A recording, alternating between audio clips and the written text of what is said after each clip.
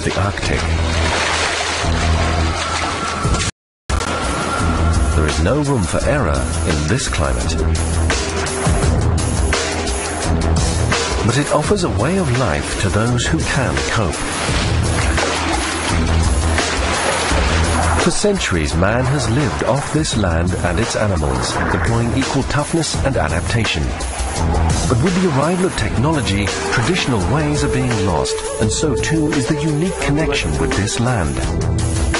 This year, one father wants to give his son the chance to choose between old and new. He will train him as a hunter. For Noah and Logan, this may be the last chance to keep their link to the land alive. Noah and Logan's home is on an icy wilderness called Southampton Island in the far north of Canada at the mouth of the Hudson Bay.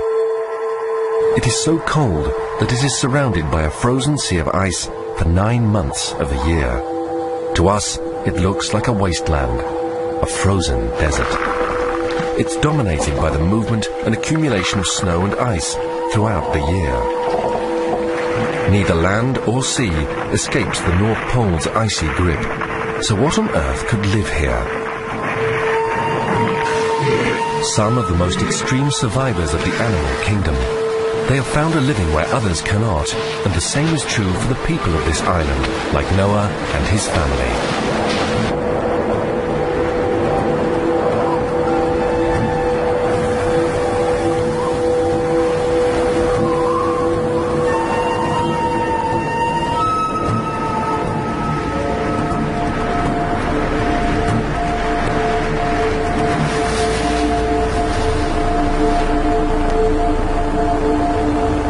The people of Southampton Island don't need to rely on the past anymore. They have heated homes, snowmobiles, running water and TV. But these things are expensive and the community is isolated. The population is getting younger too, and about half of them are still at school and so not earning a living. Noah is taking his son out of school early today because he wants to take him on a long journey. It's the only way he can offer his son a choice about his future. Logan's grandparents and ancestors were all hunters, but he doesn't need to live off the land. Only 40 years ago there would be no other way to survive here.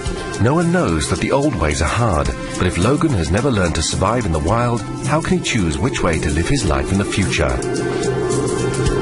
On the ice, adults and children used to work together to build their homes, and everyone had a role to play in the success of the family.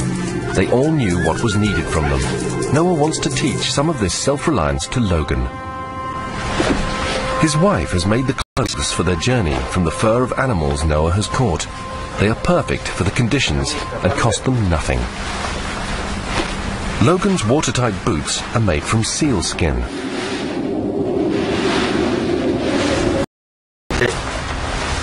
Trousers made out of polar bear fur are the warmest option for an Inuit hunter. The soles of Logan's boots are also made from bear fur to raise his feet off the snow and keep them warm. His parka is made from caribou fur, which is a great natural insulator.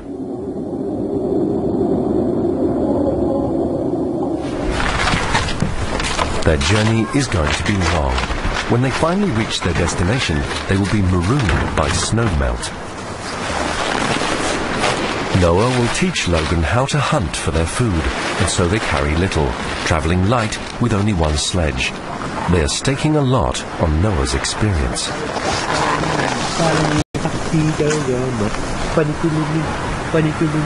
This is a rite of passage, and it's time for the family to say goodbye to Logan the boy. His mother and sister won't see him again until the summer, 3 months from now.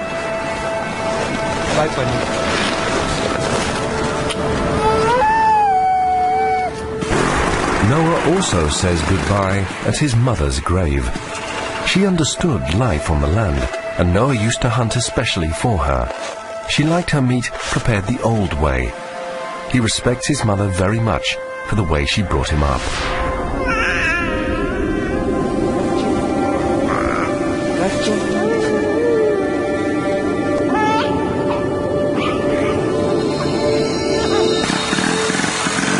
Like most children his age on Southampton Island, Logan has never been away from home this long before.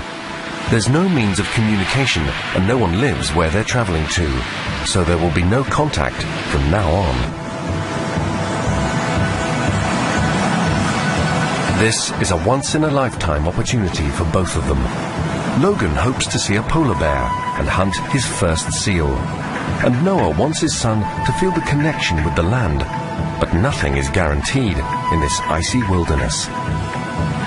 Wildlife used to roam all over the island, but now they must travel farther afield. They will have to travel 800 kilometers across the tundra to the remote far side of their island, where Noah's mother used to live.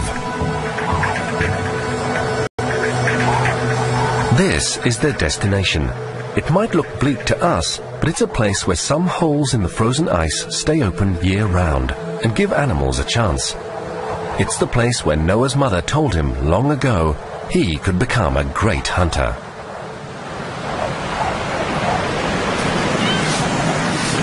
And of course, the polar bear knows this place too. He crosses the bridge of ice to find the cracks where sea mammals come to breathe. Even though adult walruses can weigh 1,700 kilos, the walrus must always be on the lookout.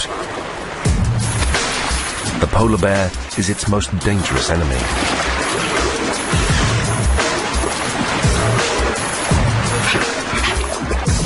Only the polar bear has the courage to take on a walrus who is twice his size. When walruses get spooked, they dive deep under the ice and depend on their thick skulls to break through to safety.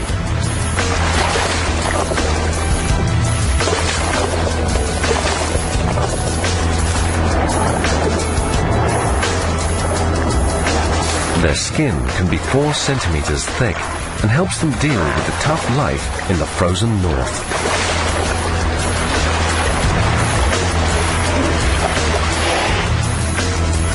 In the water, the walrus has the advantage. This is not a good time to hunt. On the ice, the bear is hungry, but he is a patient hunter, and his time will come.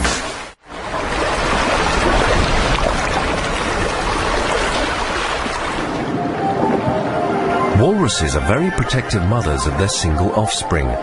The calf can swim from birth, but rarely leaves her side.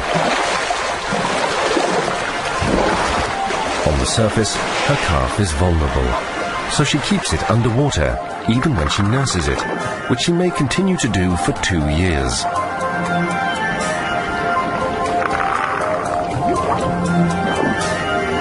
Scientists speculated that walruses nurse their young underwater, but this is the first time this tender relationship has ever been caught on film.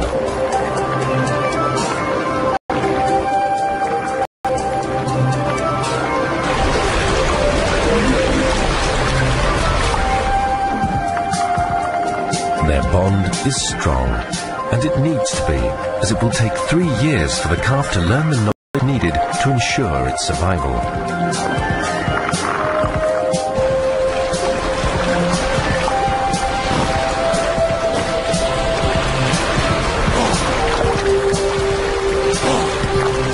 The polar bear's persistence will be rewarded eventually.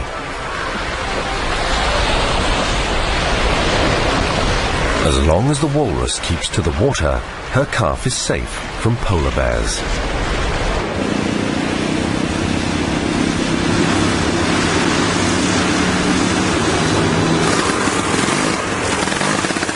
Two days into their 3-month trip, and 160 kilometers from home, Noah and Logan arrive at a frozen lake.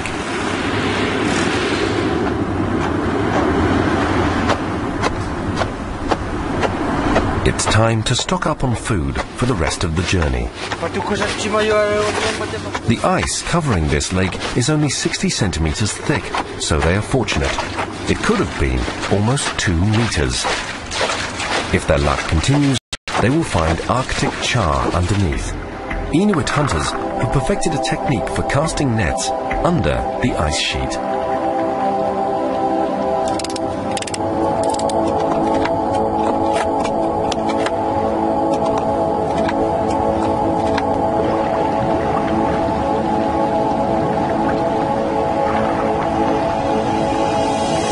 sir.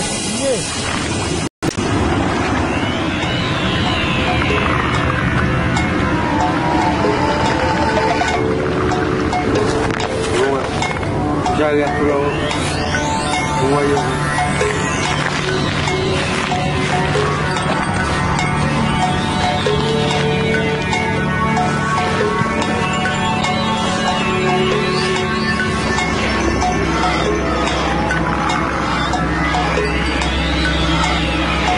Bây giờ chú xa chơi nào đâu rồi?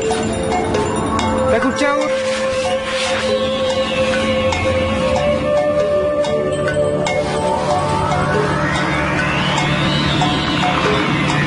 This is Logan's first test. If he doesn't get this right, they will have wasted valuable time and energy.